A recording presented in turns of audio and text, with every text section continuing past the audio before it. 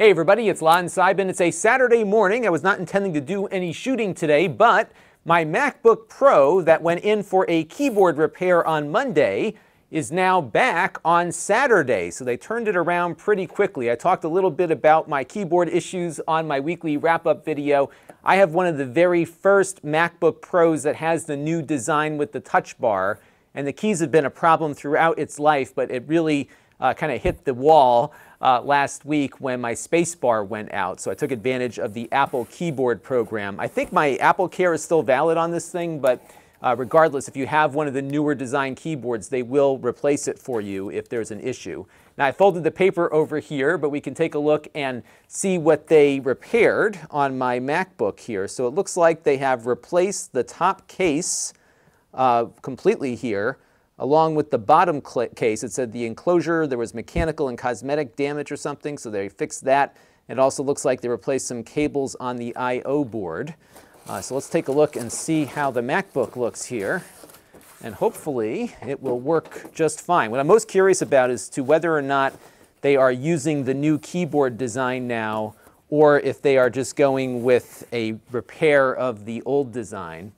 But it looks like I have a brand new keyboard actually, because my C key was all messed up.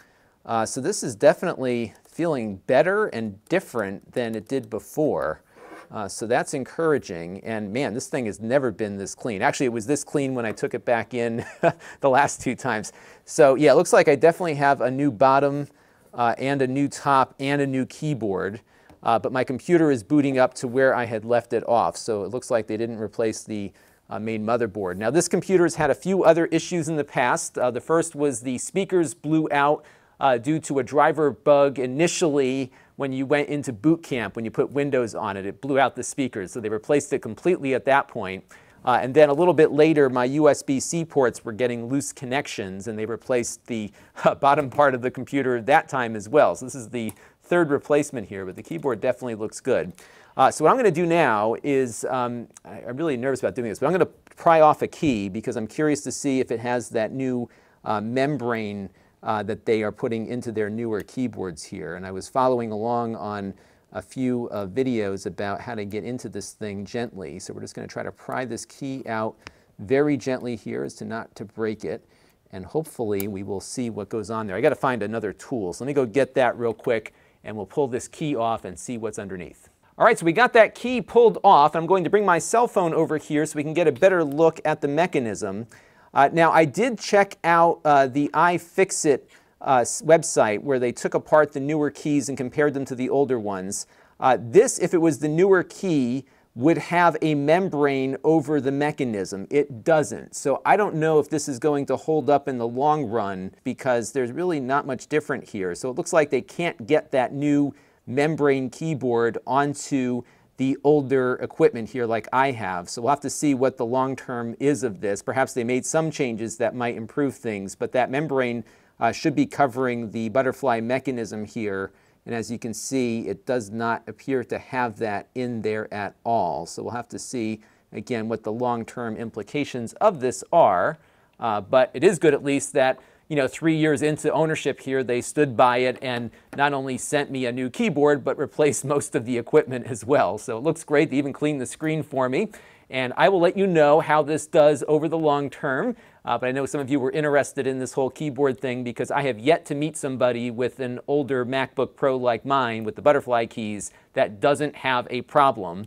If you do have a problem, which is likely, you can send the computer into Apple and they will fix it for free. There's a keyboard repair program that's been ongoing, and my suggestion when they have these voluntary programs is to take advantage of them as soon as you need to, because sometimes they do go away, and I think at some point they'll stop fixing keyboards for free, and you might want to get in there and get it done. So that is it for now. I'm going to put the key back on. Hopefully I didn't break it when I pulled it off, and I will keep you posted as to how this does in the long term. Thank you all for watching, and this is Lon Seidman.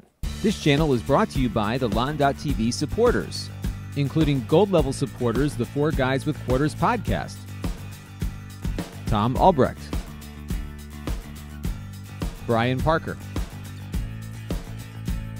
and Kalyan Kumar. If If you want to help the channel, you can by contributing as little as $1 a month.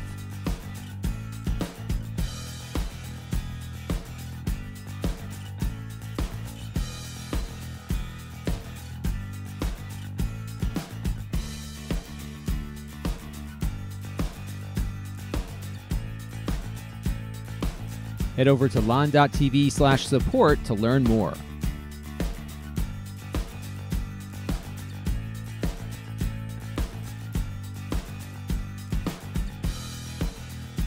And don't forget to subscribe. Visit lon.tv/s.